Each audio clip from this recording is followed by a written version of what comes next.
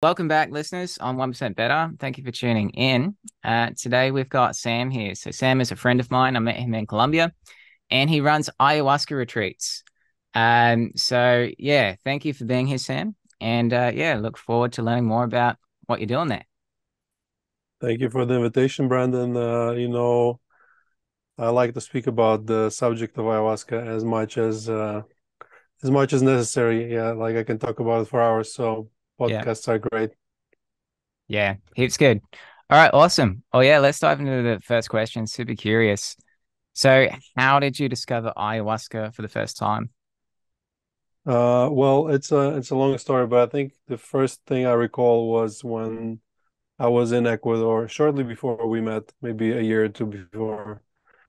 A friend of mine was he lived in Ecuador. He worked in the UN and he worked with indigenous people, and he was raving about this medicine thing that like cures so many things. And because when he went to work with those people in the jungle, I guess he tried it a couple of times. So I think he was the first person I heard it from. And then it just kind of, as it's really common with ayahuasca, people say it's calling for you. It's Mm, like it comes in your life and starts calling you. And in my case, it would be just friends and friends of friends, and just you would be coming into the in my world and kind of reminding about itself till the right opportunity presented itself. So yeah, it was not like a one-time thing. It was like, oh, ayahuasca, let's do it. It was just like a slow and gradual bombardment that eventually curiosity became, a plan to action. So that's how ayahuasca always is. And it's funny that I went from sort of being in that role myself, being called to ayahuasca, to now a lot of time ayahuasca calling comes through me,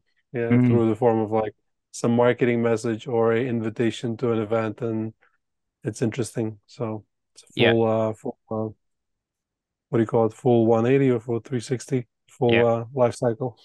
Yeah, gotcha. Okay, and so I'm not sure if I heard correctly. I might have missed it. So did you have your first ayahuasca retreat in Ecuador, or you first heard about it in Ecuador? No, I first heard about in Ecuador. So Yeah. when I came back to Colombia, by then I was already curious about ayahuasca and I wanted to try it. Like I was kind of in 50% scared, 50% curious. And so I did it in Colombia.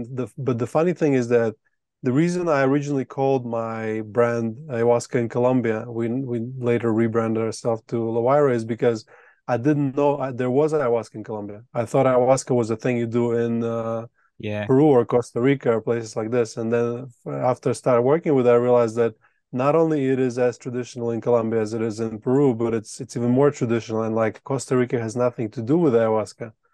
So, and a lot of ayahuasca in Costa Rica and Mexico is actually from Colombia, not from Peru. Like Colombia is traditionally maybe even more powerful when it comes to ayahuasca than Peru. And this is sort of huge misconception because of just how tourism Mm, happened, maybe because of all the violence that was happening in Colombia. Colombia was largely overlooked for ayahuasca. So when I was in Colombia and I overheard through friends that, oh, you can do ayahuasca in Colombia as well, I immediately jumped on the opportunity. And then yeah. when the retreat situation happened, I was thinking about the names and I just realized like people need to know there is ayahuasca in Colombia. And I think one of the reasons is in Colombia it's called Yagé, not ayahuasca. Yeah. And maybe that's one of the things, one of the reasons people overlook it. But Uh, Jahe is ayahuasca. It's basically kind of like saying Merlot or Cabernet. It's like a different type, like a slightly different recipe, but it is the same thing pretty much. yeah. Yeah, gotcha. Oh, awesome. Okay, cool. And yeah, let's dive more into this if you're open. So I want to ask you, so why did you start the ayahuasca retreat? And I'm specifically wondering it, my guess is it's impacted you in some way such that you would want to share it with others, right? So could you walk me through yeah, in a bit more detail, like what you experienced, let's say on your first ayahuasca, or maybe it was, maybe you've been to a few. What was sort of the most potent, I guess, realization you had or experience that opened you up to Mhm. wanting to share it more with others? It's interesting. As I reply to your questions, I noticed that my replies are somewhat like not really like simple and not just like a one line replies, and it's somewhat psychedelic in itself. It's funny. But same with this ayahuasca. I never really decided to start an ayahuasca retreat. So it was also once again like a gradual process that sort of happened to me. At first, it was I went to the jungle. So I started drinking ayahuasca at first out of mostly curiosity, but I think subconsciously I knew that I was looking for help, but I didn't know it back then. Like maybe I Right. couldn't really accept it to myself. But eventually, I Yeah. came to the realization that yeah, ayahuasca is helping me and it can give me answers. And I was in a really bad place mentally, meaning I was depressed and I Yep. was like directionless in life, and like I was going from doing one thing to doing nothing, and I didn't know what to do with my life, and it was pretty tough. I didn't have like conventional support systems or a psychotherapist or something like that, so Yep. I came to ayahuasca for that, and then eventually I felt this calling to go to the jungle to do it, Yep. and the opportunity presented itself, and then the opportunity sort of, and then I thought like, oh, maybe I can do it from home. I have this. I was going to drink it in different places.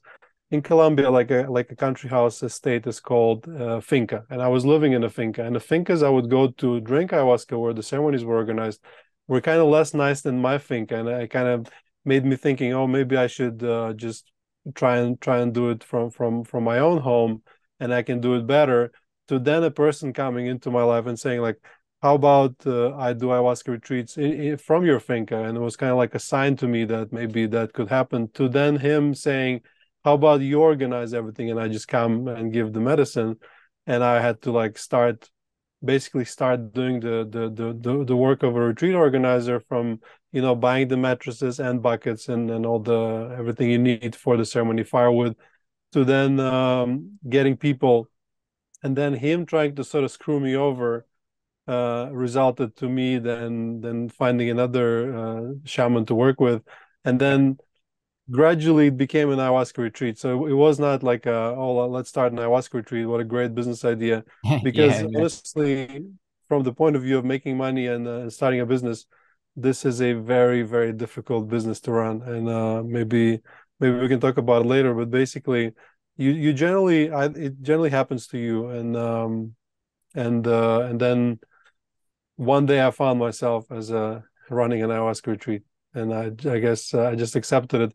But in one of my psychedelic visions with ayahuasca, so as you said, like it did help me a lot. That's why I wanted to continue drinking it, and that's why the retreat happened. But also, it also helped me in this tough moment. It took away my pain and like showed me a direction. The direction was generally healing people, but it was not specifically like, oh, go and start an ayahuasca retreat. It Yep. was it was in a slightly different angle, Yep. but it kind of afterwards it all kind of made sense. And if people who've done ayahuasca before or will work with ayahuasca, like I know I sound somewhat flimsy and like indirect, but that's how it works. Like Sure. it all kind of only makes sense after you look at it a few years later, and it's like, oh, okay, now it makes sense. But when it's actually happening to you, it's not as straightforward. Sure. Sure. And do you find your experiences, what I'm curious about, so everyone coming to your retreat, and especially those having ayahuasca for the first time, my guess would be that there's a lot of diversity in how people experience it, and yeah, what they experience. Yet maybe some common threads. Like one common thing I hear, and I've taken ayahuasca myself, never a dose high enough to really open up, but just sort of low dose. I think, yeah, I did mine in Colombia too when I was there. And yeah, I did feel this sort of light, floaty presence of, I knew there was like spirit, I had heard people talk about this mother spirit, or yeah, it's a Yeah. real feminine motherly energy. Even just speaking about it, I feel sort of my energy raising. It's quite profound. So I felt that sort of the divine mother, let's call it. But yeah, sort of back to the question, what are some common experiences that those who come to your retreat and try ayahuasca for the first time, what do they commonly report experiencing?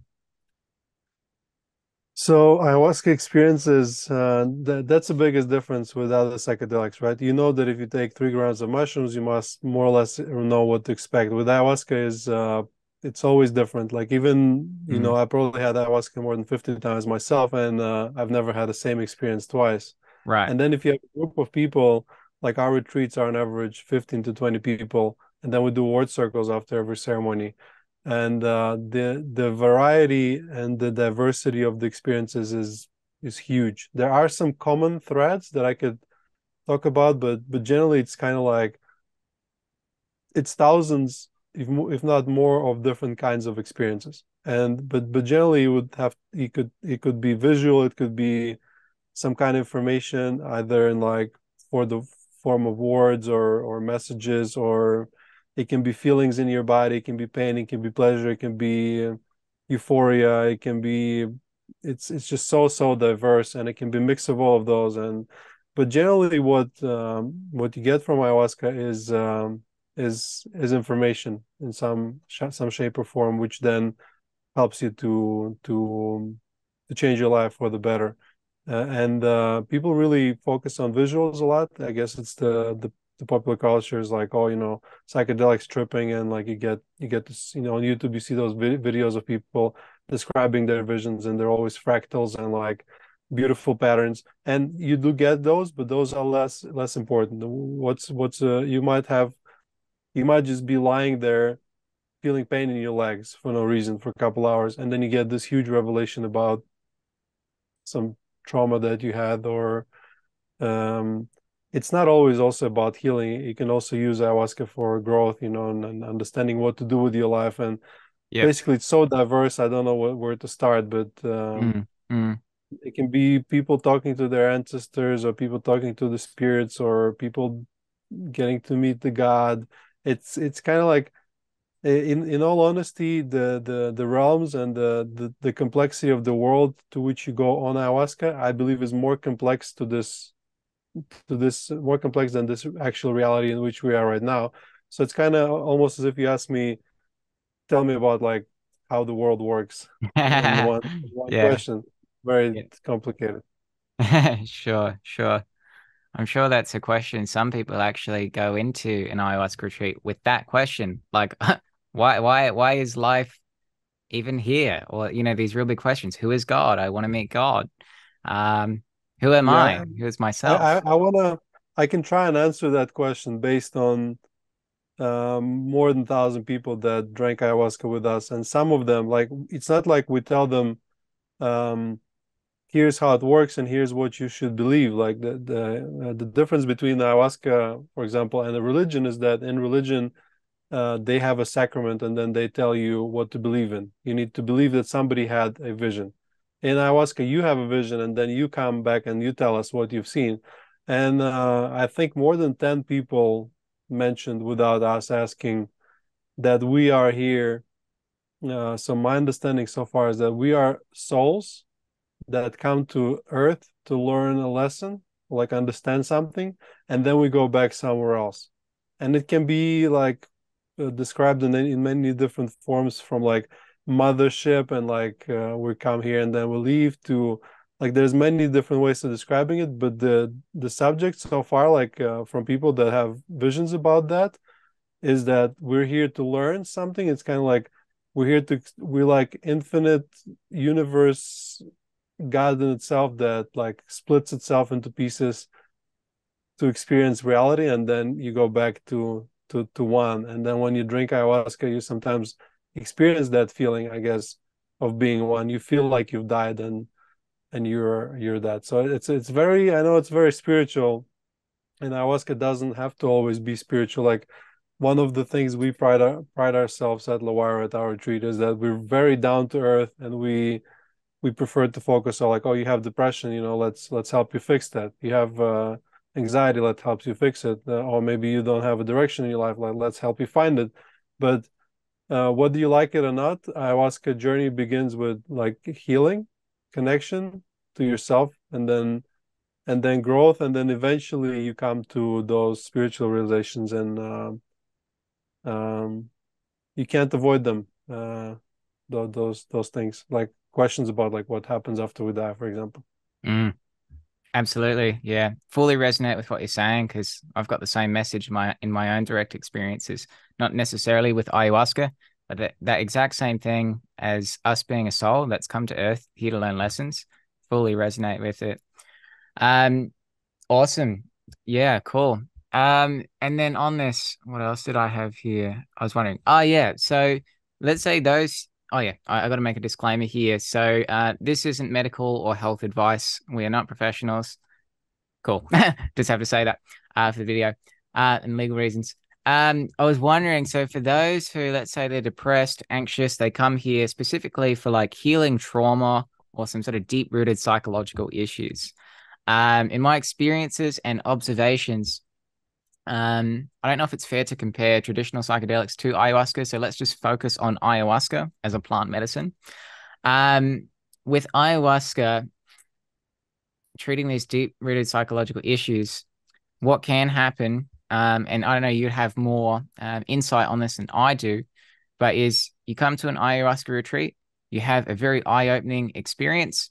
I often hear people sharing, wow, I really opened up. I actually felt happy for the first time. I didn't realize how depressed I was. Stuff like that. So I've heard that before. But then there's the in spiritual circles that I've been involved in, or hippie communities, whatever you want to call them, it doesn't matter. But I've often heard that integration, it's like the biggest buzzword out there. You can have Mhm. an experience, but then what about the integration process? So after you now leave the retreat and you've had the profound experience, what happens then? Because that seems to be, and both in my direct experience as well, where a lot of the real work happens because then our mind patterns come back in, all our old sort of memories, um, emotional states. So I'm curious what you have to share on the integration process. Like, what do you know about it? Any thoughts on that so that we can take that profound experience and actually turn it into long-term change? Any thoughts on that? Integration is exactly as you said, taking the short-term visions and making them into long-term change in your life. We take integration seriously at Lawira, and I know this is my own journal, so it's a little Yep. drawn over, but basically this is what we give to people at the retreat. Ah, I made it brilliant. myself, and it's a ayahuasca integration journal, and it's basically a guide that helps you integrate your experience. So written integration is one of the ways of doing it, and it just helps to sort of save the raw information and then like start processing. But so first of all, like how ayahuasca works and how it worked for me personally, you get you come in with a certain pain. Let's say in my example, like I came to ayahuasca for healing. And once again, you don't have to come to ayahuasca for healing. You can come to ayahuasca for growth or connection or spiritual reasons like you want to explore. But I came to ayahuasca for healing. I had pain, right? Depression. The symptom was, sadness, not knowing what to do, not feeling good. So first of all, what ayahuasca did, and as you described in your experience, people just come and they like realize, yeah, life is great. Like, look at the grass is green and the nature is beautiful and life is great and worth living. And that happened to me as well. So it took away the pain just Yep. magically. Like, unfortunately, this part doesn't last long enough. So if you just allow it to take away the pain, but then you do nothing about it, the pain will come back. Yeah. But then ayahuasca also, it doesn't just take away the pain. It also gives you messages in the form of visions. Sometimes it's just direct instructions. And it's hard to explain, but you do get information. This is where the integration comes through. You write some information down, you process it, you think about it, you integration can be as simple as just thinking about your experience or thinking about your life. This is integration. It's kind of taking something from short-term memory and putting it into long-term memory, taking something from an instruction to an action. So in my case, it was I was looking. One of the reasons that I was depressed was lack of direction in life, and it gave me that direction, which led to me starting this retreat, right? Because it had largely to do with uh, people and their healing.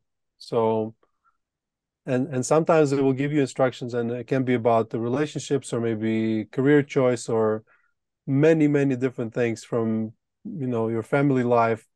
So you just need to act on those, and this is also part of your integration of doing the homework. Yeah. Yeah. Amen. Amen. Yeah, don't have too much more to say on that, apart from maybe, yeah, in my direct experience, I've found, yeah, integration to be the main thing. So I think I had my first ayahuasca retreat in Colombia 4 years ago, something like that. Um, Soon we'll kick us off shortly, but I'll just restart the call in about 5 minutes. Um, yeah, had my first ayahuasca retreat about 4 years ago, but I found and it was great. The main changes have occurred when I've adopted exactly what you said, actually a journaling practice. That's been a huge one. And then self-inquiry, and this is just for anyone who's listening who may benefit.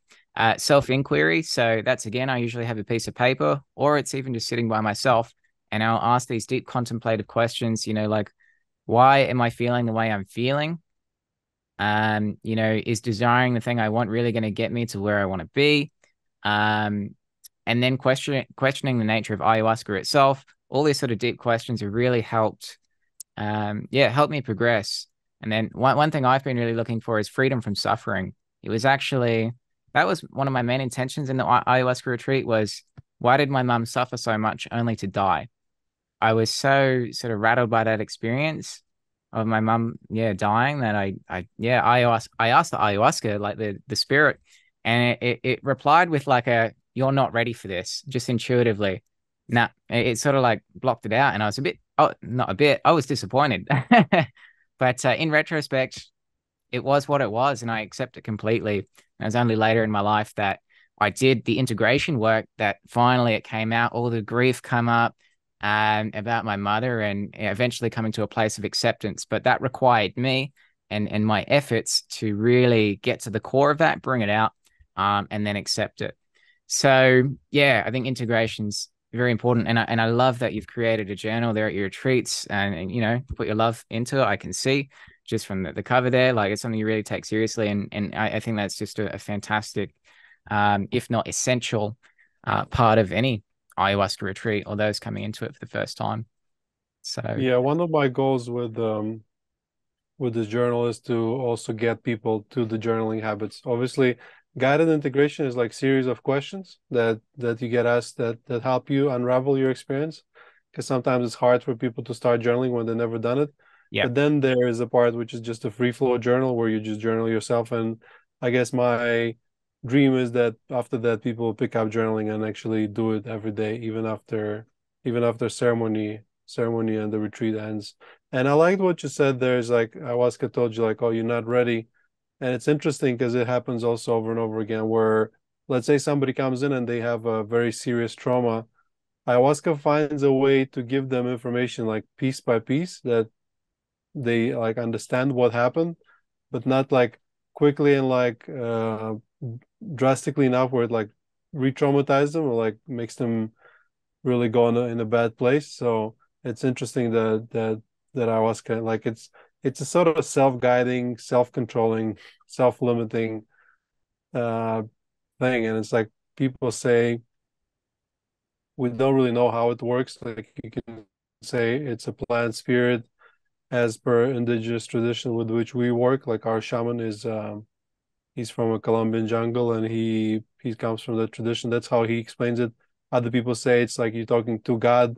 Other people say you're talking to your subconscious. Like, and we don't know how it works, but what we do know is it works. It works amazingly well. yeah, yeah, fantastic. All right, we'll have a short interim. I'm going to exit this call and we'll restart it.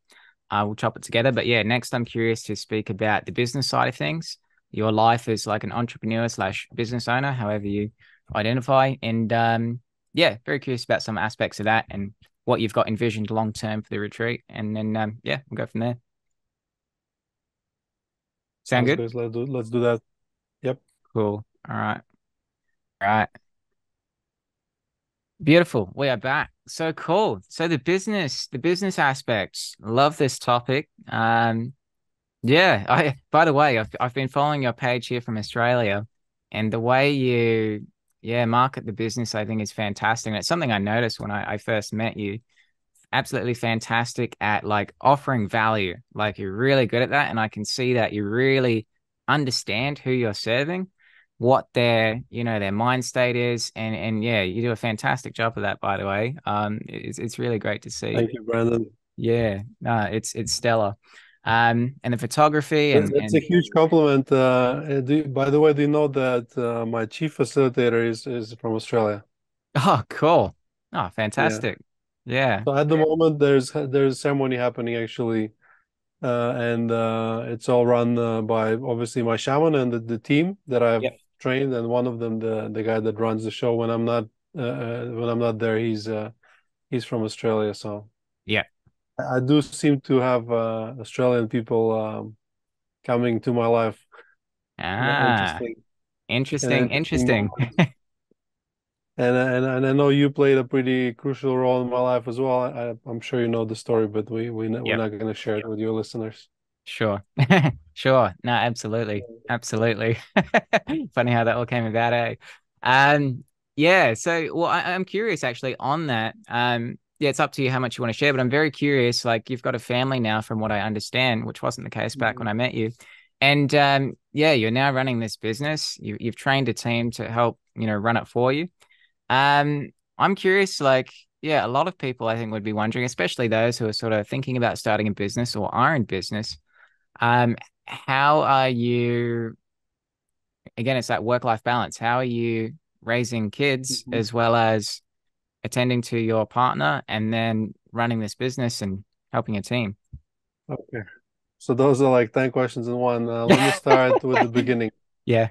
Running an ayahuasca retreat, or I think largely running any spiritual business, is very, very difficult because there is a lot of stigma attached to spirituality where for some reason people think that maybe you don't need money for some reason, like, oh, you can just, live off I don't know, spiritual ayahuasca energies and stuff like that. So it's a little tricky.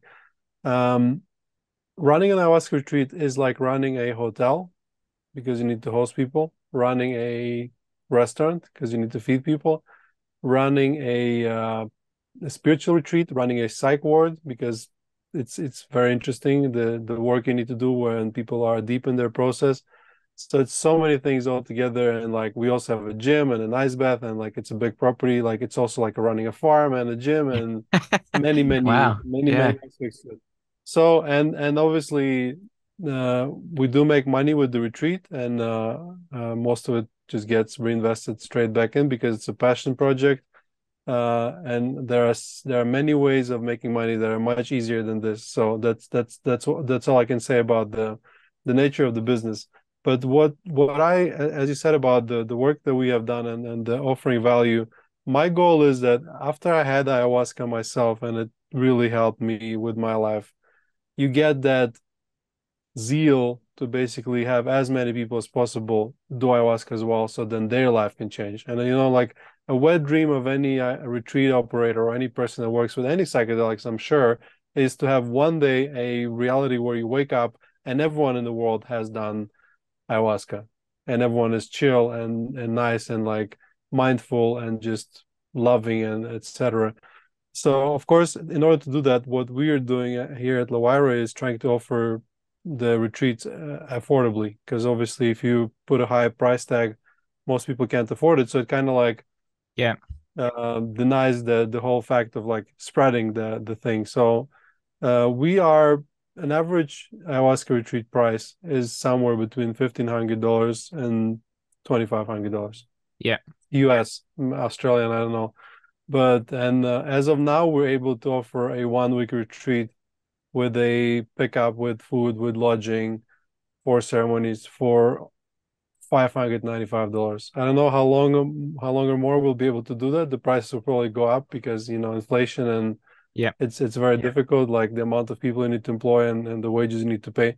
But we're really like trying to keep it's kind of like fighting against the price increase constantly and like being very creative. Yeah. So that's regarding offering value. And but yeah, that's the nature of running a business. And as you said about my family, well, we all live at the same property where the retreat is actually happening. It's very interesting dynamic because I kind of have three kids, right? I have two boys and an ayahuasca retreat. That's another baby that was, and Yeah. within last a bit more than last 2.5 years, we had two kids and an ayahuasca retreat. So it's been really busy, really liking sleep, but Yeah, I'm kind of believing that what we lose in sleep and the rest, I kind of I'll get repaid with like karmic bonuses that I'm gaining from, helping a lot of people. That's kind of like that's another subject I can talk about as well. sure, Another belief that I sort of picked up along the way.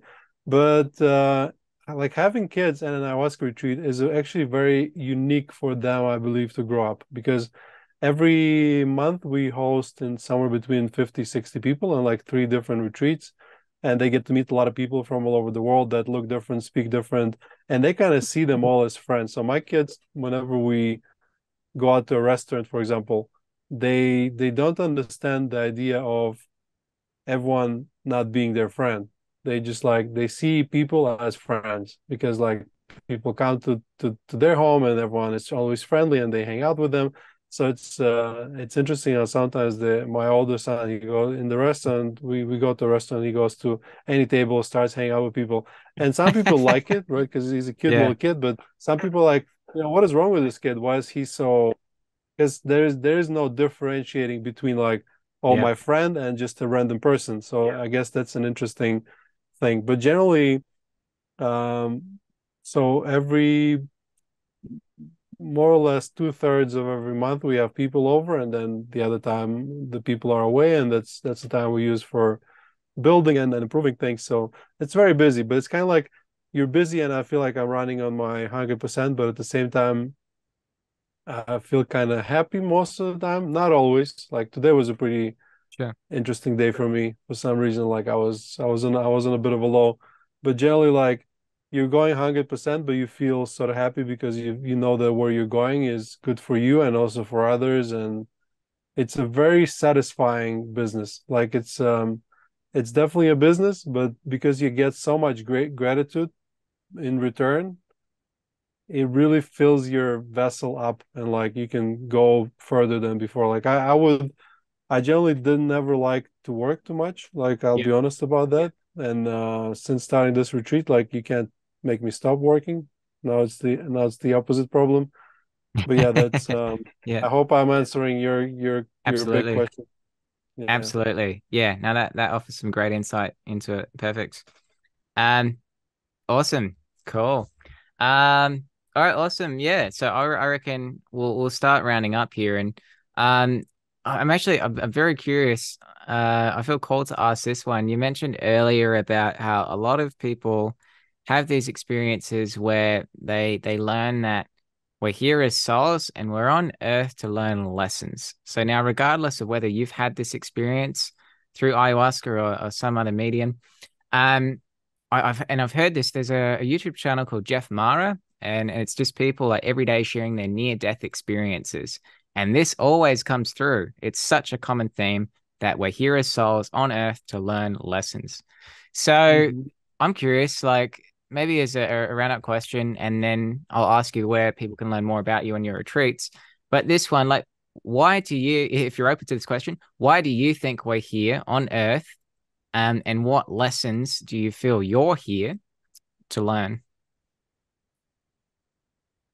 That's a good question. I think that your sort of lessons are set in childhood. I got dinner delivered. Gracias, amor. Ah, lucky, lucky. I think that we get our lessons set in childhood when you get born in a set of a. When I need to lower my voice a little bit. I'm being heard. Uh, Okay. Yep. uh, We'll finish up shortly anyway. we Yeah. get our lessons from the childhood because I guess we get born in a family with certain problems that shape us to be uh, grow up with certain questions, and then we have to resolve it. Right. So I guess your lessons are the mistakes your parents made, and Yep. you need to fix them. But like in a larger question, like why is that important from like a universal perspective? Like it kind of like, when you think about those things, it almost feels like your brain blanks out because like you don't have the capacity to understand them. But I would imagine that it's like if let's say you are one and you're all powerful consciousness, you break yourself up in like small pieces. Like I think about it this way, like you have an army Yep. and you train them, so you break them in small parts and you make them like simulate fighting each other. And in the process they get more experienced. So it's kind of like this, maybe like universal wisdom gets more universally wise by simulating like mini micro human lives, like and sending souls to live a human life to play the game of life, to learn something and like get like micro lessons. I don't know really. I'm outstretched here. Like I don't really focus that much on the spiritual side of it because Yep. for that we do have a shaman, like a proper person that is a spiritual teacher.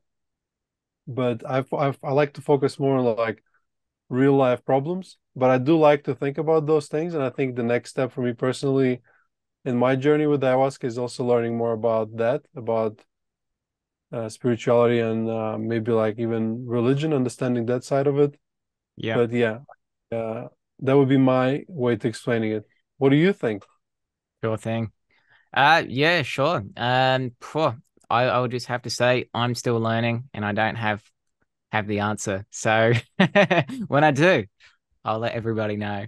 But yeah, Well, after we record my the episode. best current inclination based on direct experience is that this whole thing is leading to unity and love among all beings on the planet. And I believe it goes beyond that. But yeah, again, I need to await my direct experience to speak more on that. Because yeah, like Imagine, I love that song. I think I was listening to it today and no, yesterday. Imagine by the Beatles, where imagine we're all living as one and we're all in peace, right? That would just be sort of one energy, one singular energy that's shared amongst all beings. And yeah, I believe that's where it's going. And I I just think had another realization, like when you play computer game and when you win, you get bored and you don't want to play anymore. yeah, What if a universal consciousness that is almighty and all powerful is just bored? So it creates those little maybe. drama making machine humans that sort of keep it entertained. Maybe that's another. Maybe it's less about lessons and more about like we're like a telenovela for a greater consciousness.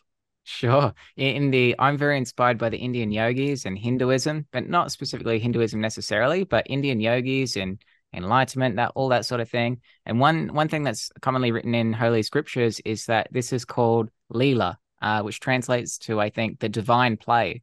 It's like infinite consciousness just playing for the sake of playing. Yeah, it could be hard. And so, consciousness divides itself into many sort of humans and perspectives, and then we're all sort of having a play, a bit of a drama here with our ups and downs and our struggles, and just for the heck of it.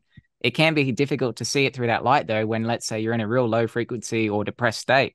I know I spent a lot of time in that, very existential, nihilistic on the negative end, pessimistic. Yeah. Surely not. This a play? Why would God or ultimate consciousness want this to happen? Um, but I've just I got have this I have feeling. my opinion about what you just said. Like when you're in a car or in the airplane, you can be going like 350 miles an hour and you don't feel anything because you don't feel speed. What you feel is acceleration. So I guess in order for Mm. us to feel life, we need to go down, and then as you go from down to up, then it's acceleration, and then from up to down, that's deceleration, and you feel it. That's what makes life feeling like living, right? If it would be just like this, then you would feel nothing. You'd just go numb and probably kill yourself out of boredom. Sure. This is why this is why women are also in our life to add some to Bit of roughen spice, the a bit of the this. graph, Yeah. yeah. And if you add kids, then the graph gets even more extreme. But, Right. but Right. this is where life happens in those curves where you feel like, oh, whether positive or negative. Gotcha. Awesome, man. Yeah, no, thanks for sharing, and we'll wrap it up here. So for those listening in who are curious about your retreats, where can we learn more? I think the best way is just to Google ayahuasca in Colombia, and it's Colombia, not with double O, Colombia. It's not Colombia with U. And think we should be somewhere higher up because our website is ayahuascancolombia.com. The Yep. retreat is called Luaira. This Hmm. is how you spell it, La Huayra. I can tell you about the name as well, but I don't think that will be interesting for people. But so yeah, lawara.com or ayahuasca in Colombia. You should find us somewhere in the Google. We have Lawara Ayahuasca on Instagram, Lawara on YouTube. We have a Facebook group as well. So if you search for Lawara and Ayahuasca in Colombia separately or together, you should be able to find us. Okay, awesome. I'll leave your links below. And yeah, that's a wrap. Cheers. Cheers. And if you guys hope you can, if you're curious about ayahuasca, come over. And Brandon, you're invited as well when you're back in Colombia.